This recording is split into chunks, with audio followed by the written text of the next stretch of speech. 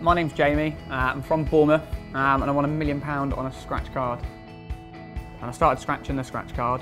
By that point I was then out of the truck jumping around.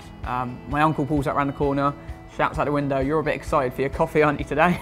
And then that's when I told him that I've actually won £1 million, and he looked at it and was like, "You have?" and I had no signal, so I went up to the roof, onto the top of the roof, and managed to get the slightest bit of signal which helped me ring them. And that's when they confirmed over the phone that it was true and wasn't a dream. You know, I did buy a car yesterday, so nice new Mercedes, which was quite nice.